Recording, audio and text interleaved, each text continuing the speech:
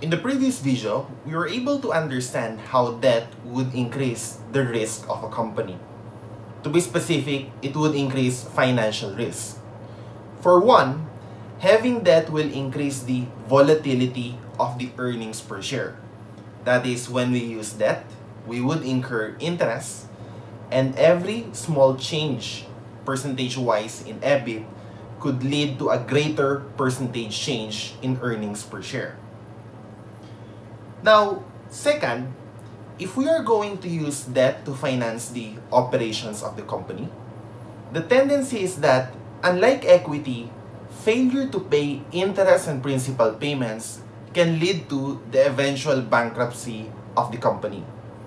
Because of these two reasons, debt is a risky way of financing the company's operations. But what is the appropriate debt-to-equity ratio? Or more formally, what is the optimal capital structure? For this session, we're going to talk about the optimal capital structure. Now, debt and equity are sources of funding for the company. That is, if we are going to increase our assets, we need a source of capital to fund these asset acquisitions. It can come from debt or equity. Whether we are to use debt or equity would depend on what its impact on the weighted average cost of capital, WACC, would be. Take note, if the company's assets are utilized, it will earn a rate of return. On the left side of the balance sheet, we would see that assets would earn returns. That is an inflow. But on the right side of the balance sheet, we're going to see that having debt and equity capital would incur costs for the company. That's the cost of capital, an outflow. Of course, we want a greater inflow relative to the level of outflow. As such, we would want higher rates of returns for our assets and lower cost of capital for our sources of funding. Hence, we want the weighted average cost of capital to be as low as possible.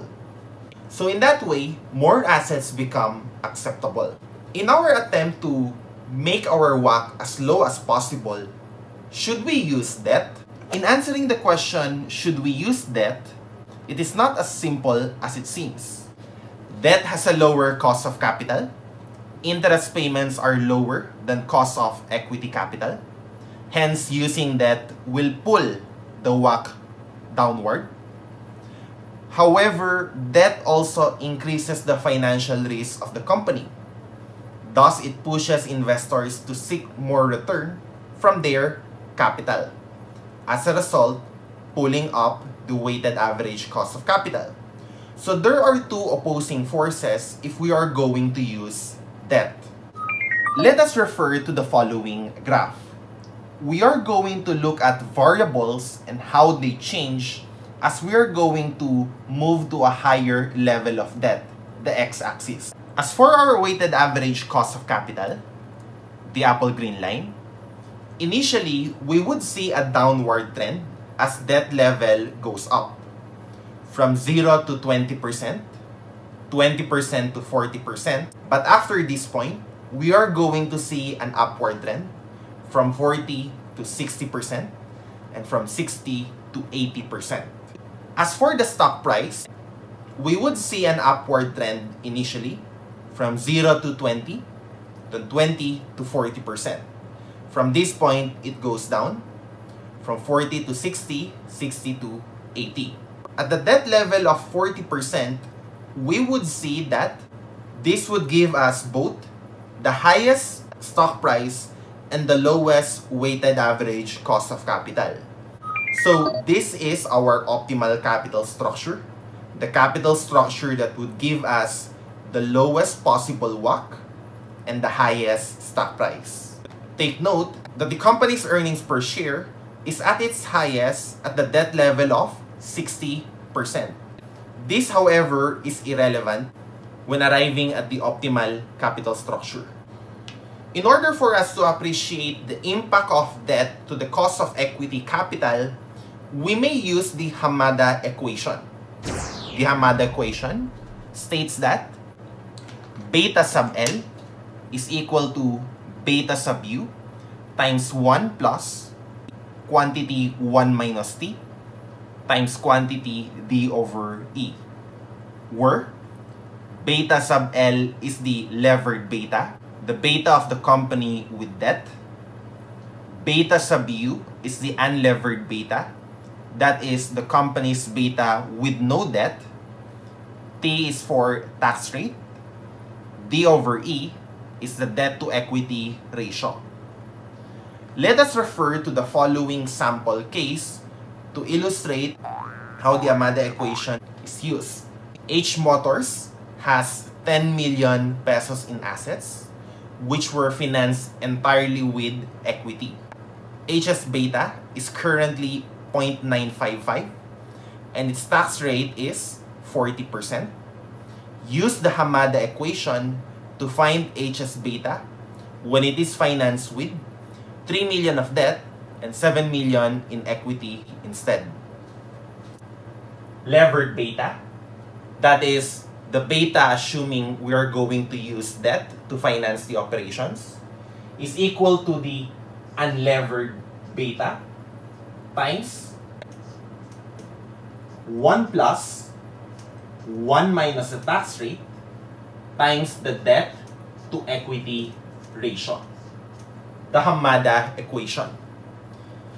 Now, we are going to need the unlevered beta, beta sub U, 0.955, multiply it by 1 plus 1 minus 40% times the debt to equity ratio of 3 million divided by 7 million.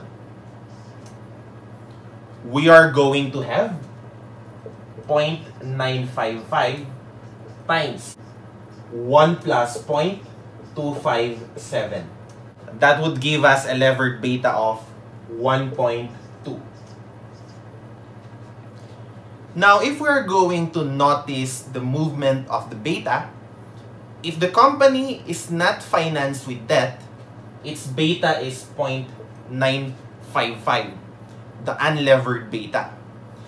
But if the company is to be financed with 3 million debt, leaving only 7 million for equity financing, we will have a higher beta of 1.2. Thus, if you're going to notice, the beta goes up if we are going to use debt in our financing. In summary, if debt increases, beta increases, the cost of equity increases. This may increase the WACC. This may or may not increase WACC depending on whether the lower cost of debt relative to equity or the increase in financial risk would prevail. Let us refer to another sample case to illustrate how this can affect our weighted average cost of capital. Q International, without any debt outstanding, has a beta of 0.95 for its shares. Management is considering a change in the capital structure from a debt to equity ratio of 0-100 to 20-80. This change would increase the beta on the stock to 1.12, and the cost of debt after tax of 30% will be 5.1%. The expected return of the market index is 15%. Risk-free rate is 5%. Shall Q International proceed with the change in capital structure? In answering this question, we need to be aware of the capital asset pricing model. We have the following.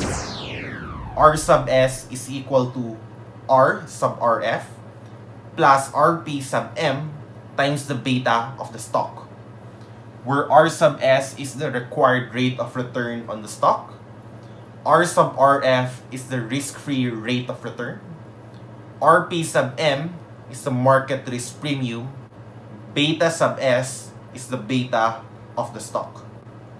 Aside from the capital asset pricing model, we should be also aware of the weighted average cost of capital formula. The weighted average cost of capital is equal to R sub D times 1 minus T times W of D plus R sub S times W of E, where T is equal to the income tax rate, R sub D, the required rate of return on the debt, WD, the percent weight of funds coming from debt, R sub S, the required rate of return on the common stock, W sub E, the percent weight of funds coming from equity stocks. Let us calculate the weighted average cost of capital before and after the change in capital structure. If there is no debt, we would have the following R sub S. This is equal to R sub S. The required rate of return on the equity capital is equal to the risk-free rate of return, 5%, plus the risk premium on the market. Since it is earning 15%, we would say that it would be 10% above the risk-free rate. That is a premium of 10% times the current beta of the stock, which is 0.95. The current required rate of return is therefore 14.5%. This is R sub S if there is no debt. In calculating the weighted average cost of capital, we would have no cost of debt, no financing from debt, plus 14.5%. This is the cost of equity capital times 100%. Considering that 100% of our financing comes from equity capital. In short, weighted average cost of capital is also 14.5%. Now, let us calculate the R sub S assuming there is debt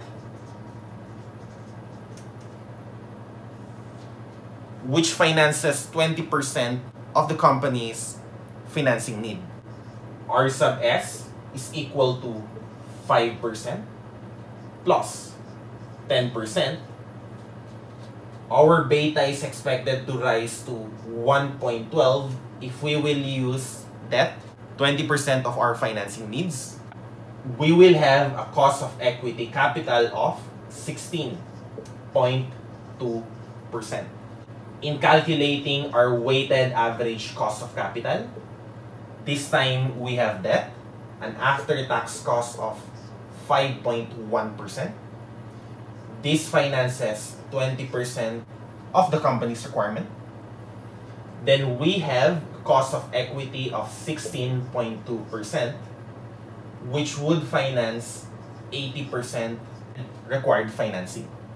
So you would have 5.1% times 20% plus 16.2% times 80%. The weighted average cost of capital is 13.98%. Now, is this a good change in capital structure? We are going to evaluate on how it would affect the weighted average cost of capital. Initially, it would appear that this can increase our weighted average cost of capital. Why? Our cost of equity goes up as a result of this change. However, by doing so, a portion of our financing requirement will come from debt, which is cheaper. This is what it means when we say there is an opposing force. When we are going to use debt, it can lead our WACC upward or downward. In this case, notice that the weighted average cost of capital went down, and therefore, this is a good move. It is a good idea to change the capital structure. This would be our concluding topic for financial leverage and capital structure. Like, share, and subscribe.